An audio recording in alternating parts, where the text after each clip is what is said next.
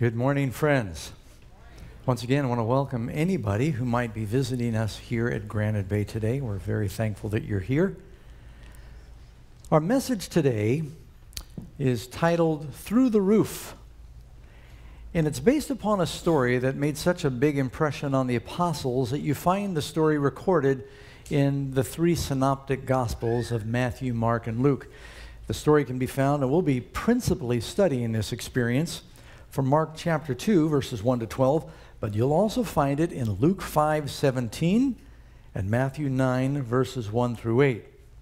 It's called the story of the paralytic.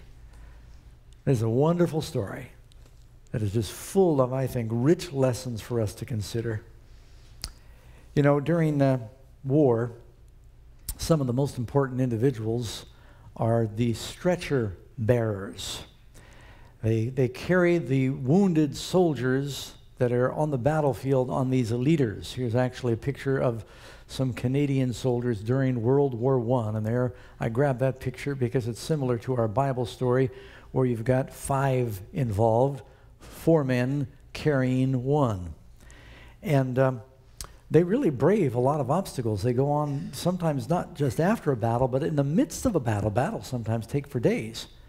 And these combat medics go out there under fire, and they have to sometimes give quick medical treatment, just sort of this hospital field medical treatment to people. They put them on the leaders, and they have to carry them off the battlefield. Sometimes they've got a red cross on their back or on their arm. And in some battles, they said that it just made them a target because it would demoralize the troops. When they started shooting their medics, they knew that there was no one to help them when they were injured. And then they would have the courage to, take them off the field to the field hospital and go back and get more. And they are some of the unsung heroes of the wars, are these stretcher bearers. Well, in the story we're looking at today, some of the unsung heroes are the stretcher bearers, these people who brought their friend to Jesus. And we read about that they came to him carrying somebody. Now, we'll get to that in a minute, but I'd like to examine just some of the first few verses and look at the words more carefully.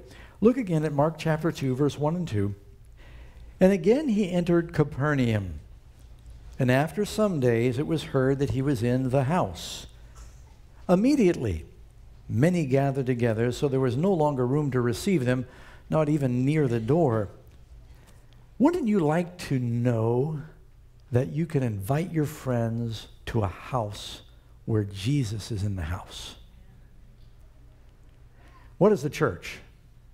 It's called the household of God. Sometimes we call this the house of God. What were they doing in this house? They gathered together to study the Word. Why did the crowds come? Because Jesus was in the house. Don't we all wish that we had a church where we're not embarrassed to invite people because Jesus is in the house? And if we only knew Jesus was in the house, everybody would want to be there. Now, the Bible says that they longed for his presence. The crowds would mob him. They would just want to touch him, to listen to him. Your body is the temple of the Holy Spirit. And if Jesus is in the house, people are going to want to be with you. Christians should be attractive. Isn't that what the Bible says? So let your light shine that people might see and be glorifying God. The Lord wants us to be attractive people. And that doesn't just mean you should obviously take care of your personal grooming. What that means is that you ought to have a disposition so that people want to be with you because you're positive, because you got that joy, because you're happy, and it attracts people. Now, what did he do when he had the crowd? The next section you can see in verse 2. I'm just going to the second part of chapter 2. It says, he preached the word to them. Now, you've heard the expression, what came first, the chicken or the egg? What came first? Jesus preaching because there was a crowd, or the crowd coming because Jesus preached? Did Jesus preach the word because there was a crowd, or was there a crowd because Jesus preached the word? I think they came because he preached the word. Years ago when I first moved back to Sacramento with Karen and we started pastoring the Sacramento Central Church, I'll tell you, it was a little intimidating because I was coming immediately from pastoring a church that sat 100 people. Now you're moving into a church that, seats 1,100 people. You're moving from a church that's way out in the country where you got, the same person that plays the piano is also the deaconess and the Sabbath school teacher, and it's like, these little churches, one person has 12 positions. Then you move into this, big city church where you have all these professionals. It's a little intimidating. And at the time I came, attendance was way down. I mean, we sometimes had 120 people there. I remember one of the deacons said, "Doug, we're glad you're coming." He said, "We can throw grenades in the church right now and not hurt anybody Sabbath morning." So I talked to a friend who was a pastor, one of the associates, and I said, well, what do we do? He said, in a city this size, he gave me some good advice. He said, in a city this size, there's so many people that are looking for a place where they preach the word. He said, I've been here and lots of pastors have come and gone, and they got all these fancy programs and seminars and initiatives and things they do. He said, but if people just know they can bring their friends to a place where the word of God is going to be preached, they'll come and they'll bring their friends. And I thought, that's the best advice I've heard. I'm just going to make it my mission. Of course, I always believe this anyway, but I said, I'm going to make it my mission. Preach the word, preach the word, preach the word. Because what changes people, it's not going to be the programs and the machinery and the decorations, though they all have their place. It's not going to be how much money you have. It's going to be the word is what changes people's lives. So the people came because he preached the word, and he preached the word because the people came. John 5:39, Jesus said, search the scriptures, for in them you think you have eternal life. These are they that testify of me. The word is all about Christ. In the book Desire of Ages, the author says, in every page, whether history or precept or prophecy, the Old Testament scriptures are irradiated with the glory of the Son of God. So when Jesus was preaching the word, he wasn't just sharing the New Testament because it wasn't written yet. He was taking the Old Testament and showing the gospel even in the scriptures that they had then. And then the story goes on. It says, then they came to him, bringing a paralytic who was carried by 4 men. So there was this man, and he is paralyzed. His condition, the sickness, whatever it was, has racked his body, and the disease is advanced, and he is all gnarled up. If you read in the book Desire of Ages, it says that his paralysis was connected with a life of sin that had taken its toll, and so that he was dying, and he was even at the point of decay. And he had heard about Jesus healing the leper. He had heard about the miracles that had taken place in Capernaum, and he thought, if I could just get to Jesus, I bet he'd heal me. But he's crippled. So he prevailed on his friends that loved him enough, and they said, we think you're right. We're going to bring you. And so they brought him. When they heard Jesus was back in the house, they said, we're going to bring our friend to Jesus. I read that there's quite a few people, it may be 30% of the people Jesus healed, either their case or they were brought to Jesus by someone else. There's a lot of people that will never be saved unless they are brought to Jesus by someone else. One time a father came to Jesus and said, can you come to my house and heal my daughter? She's too sick to move. Others would bring people to Jesus. Sometimes blind people were led to Jesus. But that reminds us that there's a lot of lost people out there that are never going to find Jesus unless someone else brings them. And sometimes it takes more than one person to bring them. It's the influence of several people that are working upon them that begins to touch their hearts and bring them. Now there's a problem that arrives. They get there, they've got there late because they came far, they had to go slow. There was no room. The crowd is all around the door. They're straining to hear every word. And the crowd is gathered all around the windows, and the necks are craning and heads are in the window. And I don't know how they could even breathe the stifling air in the house. Or a lot of people, you got the disciples are in the house, and their families are in the house. Peter had a family. He had a wife. He had a mother-in-law. Peter had a family. It says Andrew was there. And James and John, maybe lived next door. And then you've got the 12 apostles, and then you've got, it says there were scribes and Pharisees and lawyers. You read Matthew and you read Mark, and it says they're all 3, and they're all gathered in there. So the house is full. They couldn't get through the door. They couldn't get through the window. There was no back door. And they had exhausted every horizontal option. Now, when that happens and you exhaust all of your horizontal options, then you need to just give up because the crowd's in the way, right? What was the problem that prevented them from bringing their friend to Jesus? One of the most important points I want to share today. What was it that prevented them from bringing their friend to Jesus? Was Jesus the problem? Was it the paralysis that was the problem? They couldn't get near Christ because of the crowd, the people. What kind of crowd? It's the crowd around Jesus. Are you telling me the crowd around Jesus can keep people from coming to Jesus? Yes. What is the greatest obstacle to Christianity in the world today? Is it atheists? No, atheists aren't the problem with Christianity. The world mocks Christianity because of the crowd around Christ. Sometimes it's even the crowd around Jesus that keeps people from Jesus. It's people who take the name of Christ that sometimes advertise against Christ. How many times have you heard people say, oh, I wouldn't mind Jesus, but it's the hypocrites. Lord, I like you, but save me from your followers. How many times have you known somebody that says, I don't go to church anymore because of what someone did to me? There was a group, they started to gossip about me, or they said something terrible, or if you only knew what the pastor, the deacons, the deaconess, the elder, what they did to me, they took away my position, or just whatever it is. I mean, I've heard all kinds of stories, and some of them are terrible, and they're true. Some are not true. Some are exaggerated. Some are imaginary. It doesn't matter. I want to tell you now, if you were the devil and you thought you could use people in the church to get a person discouraged with the church so they wouldn't come anymore, would you do it? If you want to be a good devil, if you were going to be the devil, you'd want to be a good one, right? You don't know how to answer that, do you?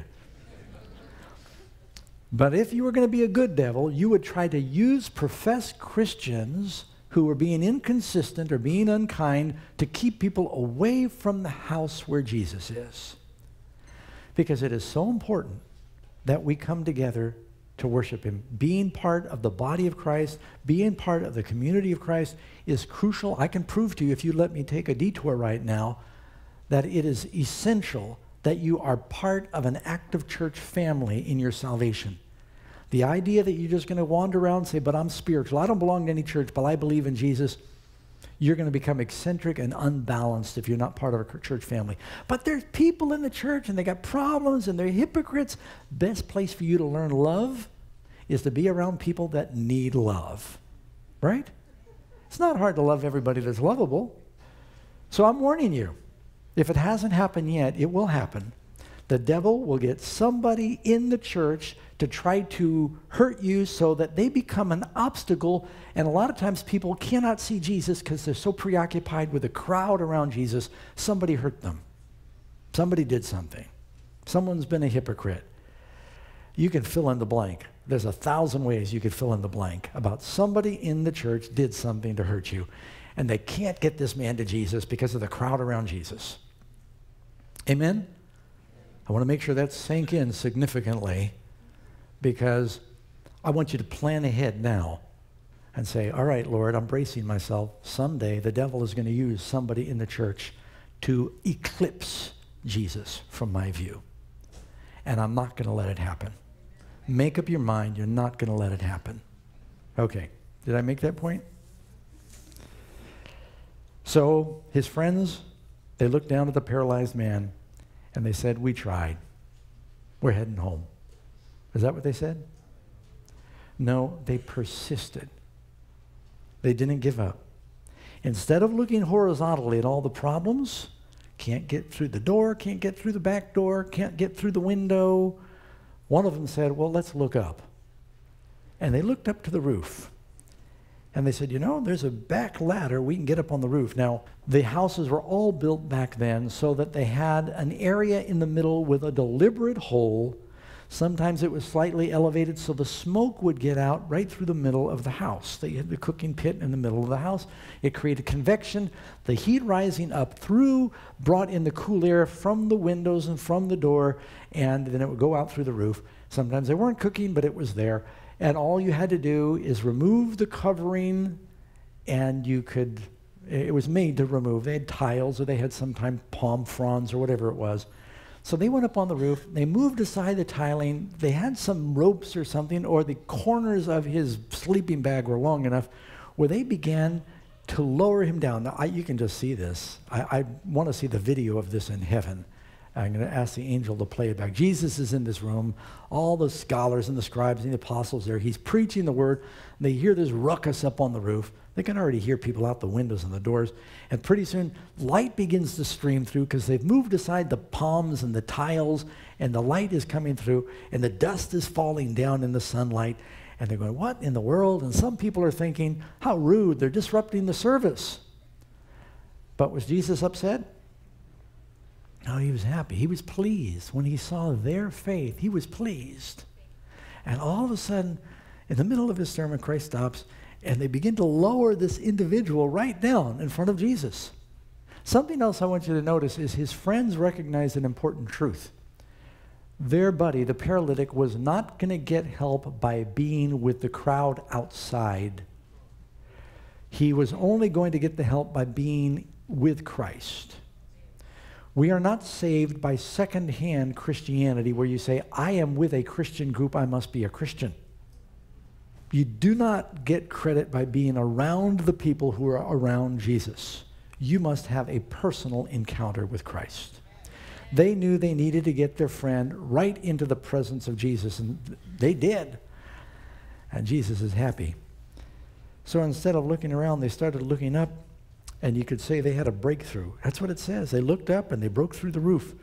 Maybe you need a breakthrough in your life, and you've been looking horizontally, and you can't find any answers. How many times have you tried to solve a problem, and you work on it for days and weeks and hours, and you forget to pray? You think, oh, I didn't pray about it, did I? It's all the time. We're always looking horizontally, and we got to look up. And when it says in verse 5, when Jesus saw their faith, do you notice it doesn't say when Jesus saw his faith? When Jesus saw their faith, whose faith is he seeing? It's the faith of the friends that bring their buddy to Jesus. Now, I don't believe that I'm saved by your faith directly. We all are saved by our faith in Christ. Whenever Jesus healed someone, he said, your faith has made him whole. But others can be healed by your faith as well. People can be saved by your faith. You pray for people that are lost. You pray for people you're studying the Bible with, and your faith will make a difference in their salvation. You see what I'm saying? They must eventually have their own personal faith, but people can in part be saved by your faith and your prayers, and they didn't just pray, they did something. The Lord, I think their faith was seen in works. They thought, I believe Jesus can heal our friend. We're going to work because we believe that. This is a really important point. I just paused and thought everybody would go, hallelujah, you'd have an epiphany, but nobody did. You have faith that the lost can be saved? Do you have faith the lost can be saved? They had faith the lost could be saved. So they could have said to their friend, we believe Jesus can heal you. Goodbye, we're going to hear him preach. They said, we believe Jesus can heal you. We're going to bring you to Jesus. They then did something about it, and they actively got involved. There are people who will be saved because of your active involvement, because you're practicing your faith, that will not be saved if you do not practically do something. They had faith, but they showed their faith. They carried their friend, they tried the door, they tried the window, they tried the roof, and finally, they got what they were after. When Jesus saw their faith, I need to move along. So here's this man, he's laying in front of Jesus. What do you think his big desire is? If you saw that man all shriveled up and dying and probably didn't smell very good and he's sick, maybe he had a fever, you would think, wow, he's really ill. But when Jesus saw him, he said, there's a person who's struggling with guilt. He saw the sin problem. Most everyone else saw the sickness problem. Jesus decided to deal with the real problem, the biggest problem, first. If you got a person who is terribly sick and dying because of sin, and you only heal their body, and you don't forgive their sin, what have you done for them? You've just prolonged their misery a little bit. To everyone's shock, Jesus said, "Son, your sins are forgiven." Now, that shocked the group for two reasons. One reason they were shocked is they expected Jesus to heal him. He was placed in the presence of Christ. It looked obvious his problem was he's sick, he's paralyzed. He can't even bring himself. Someone else brought him. But Jesus looked beyond that, and he saw what the real need was, and the man was, more than anything, he knew he was sick because of his life of sin. He wanted to know that he was forgiven. Because if you're healthy and lost your whole life, would you prefer that to living a life of sickness and being saved? You know, I'd like to quote something from that book, Desire of Ages, I've referenced twice already in this message. Page 268. "Now in words that fell like music on the sufferer's ear, the Savior said, 'Son, be of good cheer, your sins are forgiven.' The burden of despair rolls from the sick man's soul. The peace of forgiveness rests upon his spirit and shines out on his countenance. His physical pain is gone, and his whole being is transformed. The helpless paralytic is healed." He hasn't felt any healing. The thing that healed him was the forgiveness of sin. "The guilty sinner is pardoned. In simple faith, he accepts the word of Jesus as boon of new life. He urges no further request, but he lays there on his cot in blissful silence, too happy for words.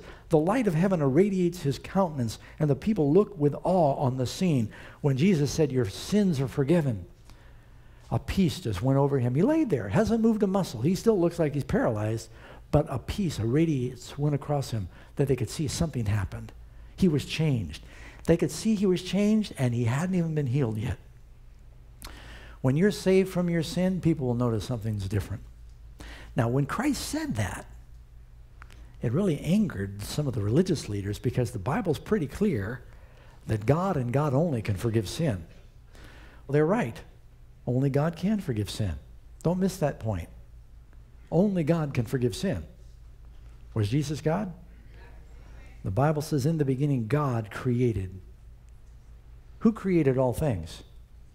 Christ. Everything that was made by him. He is the Word. And only Jehovah can forgive sin. Well, Jesus is Jehovah. Jesus is God. And by the way, does Jesus have less power to forgive sin today? Did he use it all up between today and 2,000 years ago? Or does he have just as much power to forgive sin today as he had back then? That means that he can forgive us our sin. Can he heal us from our paralysis? It's that simple. He speaks the words, the man believes, a peace comes over him. He was saved by faith in what Christ said. Now, Christ knows what the critics are thinking, and they're saying, God only can forgive sins. And then they're true about that. And he said, but you doubt that I can do this. So, Jesus perceived, I'm in verse 8, Mark 2, verse 8. Immediately when Jesus perceived in his spirit that they reasoned thus within himself, and he said to them, which is easier, to say to the paralytic, your sins are forgiven, or to say, arise, take up your bed, and walk? And Jesus said, look, I want you to know that I have the ability to forgive sin. My main reason for being here, the Son of Man has come to heal everyone from their sicknesses. No, he did that, but that wasn't the main reason. He had come to seek and to save the lost. The reason Jesus came was to save us from our sins. Any physical healing and the miracles he did back then, aside from relieving the suffering, the miracles were to demonstrate his power that he could forgive sin. Why does God prove his supernatural power in prophecy? So you can know that he has power to forgive sin. The bottom line in all the power that we see through the gospel is so you can know that he can forgive sin. Because that's the only thing that will take you from this life to the next life, is having your sins forgiven. And then he goes on, he says, but that you might know that the Son of Man has power on earth to forgive sins. Does he still have that power? He said to the paralytic, he turns, he says to the man that's laying there, I say to you, arise, take up your bed, and go to your house. Immediately he arose, he took up the bed, he obeyed Jesus, and he went out in the presence of them all, so they were all amazed. And they glorified God, saying, we have never seen anything like this before. You know what I think is one of the most wonderful points in this story is that when the man came to Jesus, he was carried by others on a bed that carried him. When he left Jesus, he still had the bed, but nobody carried him, and the bed didn't carry him. He came through the roof, and he left through the door. You have two natures. You've got the spirit, and you've got the flesh. Before a person comes to Christ, they are carried by the flesh. They go where it goes. They're helpless. But after we come with Christ, do we still have our carnal side? We still have it, but it doesn't carry us. Because Paul says sin will not have dominion over you. And so after this man spent time with Jesus, he was set free, he took up his bed, he's healed, he goes forth. Were his friends happy? Who was rejoicing the most? This man and then his friends. This is a wonderful story, friends, of salvation and what God does. How through the blood of Christ we can be saved from our sins and set free. The Bible tells us that we might be paralyzed by sin. You might be thinking there's just no way out. But through faith, when Jesus said, son, your sins are forgiven, those words are for us. Daughter, your sins are forgiven. And when we receive that by faith, he sets us free. And then he tells us to arise. And the first place we go back to our house to be a witness in our own home. Arise and go to your house. And everybody glorified God. I just love this story because it just talks about persistence. It talks about the power of the word. It talks about the transformation that God can make in our lives through faith and through his promises. And I'm hoping that it will all be live in our lives today, that it will come to life. Amen?